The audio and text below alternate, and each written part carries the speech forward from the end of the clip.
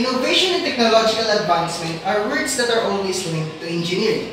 Engineers applies mathematics and science to address problems and to create machineries, gadgets, or anything that would make a man's work more efficient and to improve humanity's state of being in this world.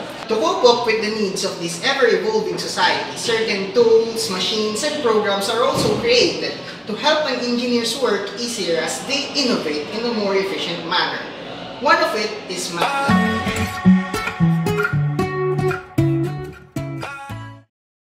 This is my team, and we are Quantum. MATLAB, the language of technical computing, is a programming environment for algorithm development, data analysis, visualization, and numeric computation. One of its features is Simulink. Simulink is a graphical programming environment for modeling, simulating, and analyzing multi-domain dynamical systems. Through this, we have been able to easily simulate 16 QAM. But what is a 16 QAM? Quadrature amplitude modulation has been widely used in many digital radio communications and data communications applications. So now, we will show you how our team were able to simulate 16 QAM easily with the help of Simulink. Let's go! To access Simulink, type Simulink in the command window.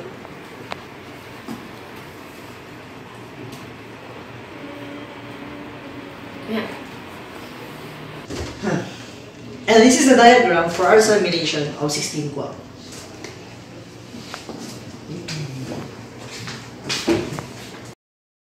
First, we have used the repeating sequence stair block. The repeating sequence stair block outputs and repeats a stair sequence that you specify with the vector of output values parameter.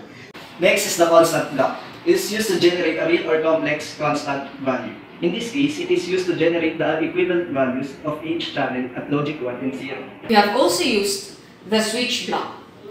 For this simulation, it is used to represent the adjustment of the corresponding bit value to their equivalent voltage value. The switch block is used hand-in-hand with the constant block as the inputs and the repeating sequence stair block as the control signal of the switch. When the sequence stair block produces a value of 0, the switch will open to the path to the third input, thereby producing a value of 1.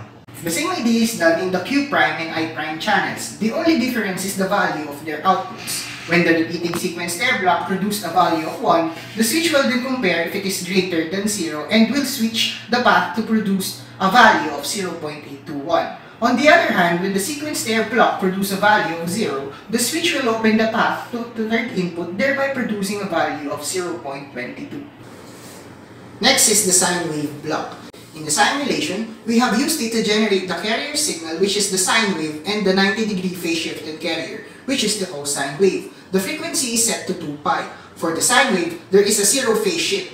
To generate the other cosine wave, the phase was set to 90 degrees or pi over 2. We have also used the product block. The product block performs multiplication or division of its inputs. In this simulation, it is used to multiply the output dot product of the I and I' channel to the sine wave and the output dot product of the Q and Q' channel to the cosine wave. In the 16 QAM block diagram, it acts as a balance modulator. And the add block performs addition of the two input elements. In the simulation, it is used to get the I plus JQ form of the modulated signal using 16 QAM. Scope block displays signals generated during simulation. It is used to display the output signal. And now we will show you the output signal of 16 QAM.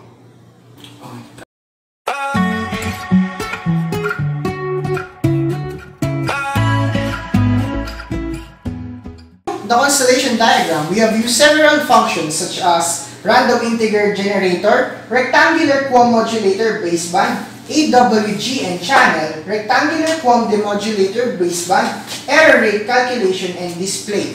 To show the constellation, we use the transmitted constellation block. And to show the effect of the noise on the constellation, we have used the received constellation block. And that is how we applied Simulink in generating 16 QAM. I'm Jetro. I'm Miguel. I'm Cedric. I'm Lois. I'm Diane, and we are Quantum!